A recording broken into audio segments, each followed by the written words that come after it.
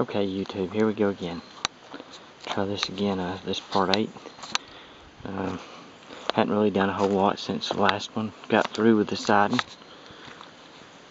Still got the drop cord going. I've got to figure out what to run as far as what kind of wire I'm going to use. I may just go with a heavy duty drop cord and put it underground. Got to go up to here, which is about probably 100 foot. So anyway, okay, let's go on the inside.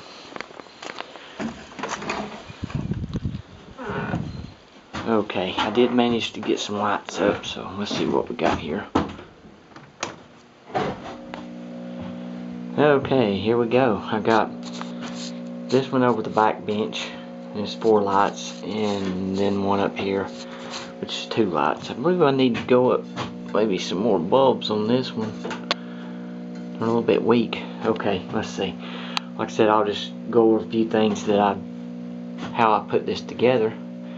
Okay, like I said, I copied some of the ideas from the other guys on here, like the pool noodles up here to seal up the cracks. That worked pretty good on the top. And the way I put my pallets together was pickets. I cut pieces of pickets and tied them in together. And the corners, this is some pieces of scrap wood that I cut to give it extra support, and it's plenty sturdy enough. We're not going nowhere there. Like I said, I hadn't run no outlets yet, but I may just stay with the drop cord in this box. Probably for the time I'll be in here, that'll probably just work fine. But like I said, got plenty of storage, and all in all, it's 12 by 12, and I think I may have maybe $400 in it max, if I've got that much.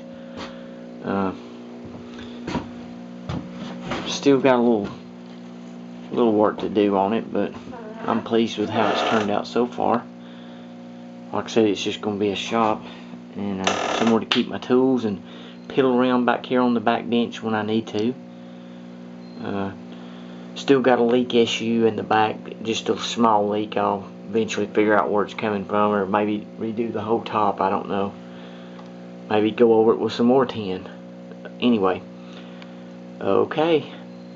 Thanks for watching.